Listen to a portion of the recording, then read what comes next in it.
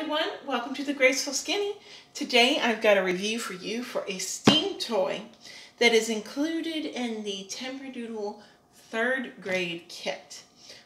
Now I will say to you, I am not entirely sure the exact set of Zoobs that are in the 3rd grade kit.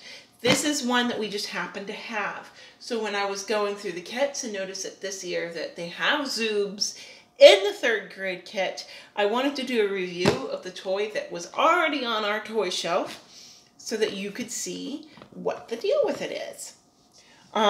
We particularly like the Zoobs.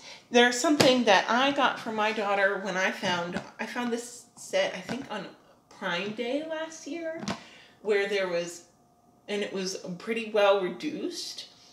And Zoobs are actually something that I got to play with as a kid. Even through like middle school, I played with these.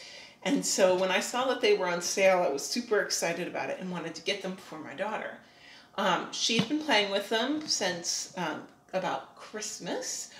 I will say, and at Christmas she was about 5.5, and she might have been a little young to figure it out. It's taken her time to want to open up and play with these and start to explore them. She's been curious about it, and she's kind of played with them a little bit, but it's taken her a bit to really start to want to build with it. But in the last few days, she's really gotten good.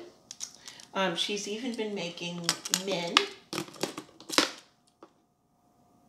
And the nice thing about them is that the way that these are, and let me turn this extra light on. There we go. That should be better. The way that these are and move, it actually moves like a knee would. So we were able to kind of have a little conversation about that. And so her dude actually, well, her dude sits. See? And what Zoobs are is basically, really, kid? What are you gonna do, right? The curling iron from our hair set. So there are different types of Zoobs, and each color is one style. Oh, shoot. Ugh. And so there are the types. I think that's all of them. 5 styles, yes. So each type has different types of connections. And this area in the middle is so that you could, okay, maybe you just can only do that. Or, let's see. That's right. That's how you go. Give me a break, people. It's been a while. So you could do it like that. And then you could build up further.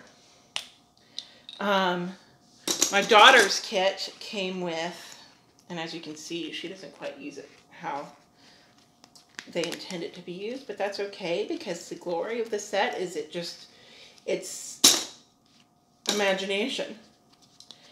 And now I will say, for those who are wondering, like a lot of the STEAM category things in the curriculum kits, I would call this definitely a toy. It's an add-on fun toy. I don't think you're going to get much out of this curriculum-wise, other than just letting your child play with it. They do have some models that you could have them try to build. But just like Legos, just like any other building toy, there's not any, it's a toy, it's fun, it's great. But if you're trying to pinch pennies, and this is one of the places where you're wondering, you know, we've got so many building toys already, do we really need this extra? Do we need to drop this much money on this when we need curriculum? I would say that this is an area that you could drop, and there would be no schooling weakness there. Having it, sure, for a kid who likes to build, this is a great great product. It encourages creativity, it encourages models.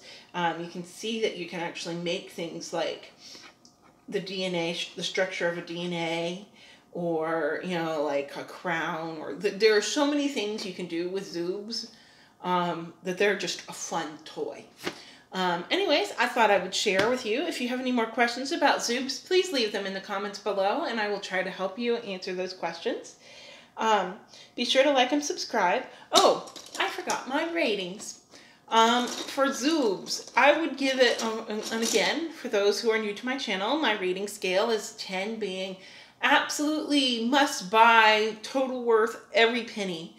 0 being I threw my money away and I feel like I kind of feel like I was ripped off. I'm going to give this a solid 8.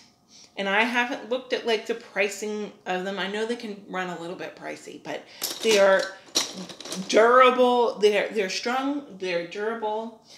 I think anything from 4 years old could handle as long as your kid has some motor skills to snap. And there does take a little bit of strength to snap and push that in.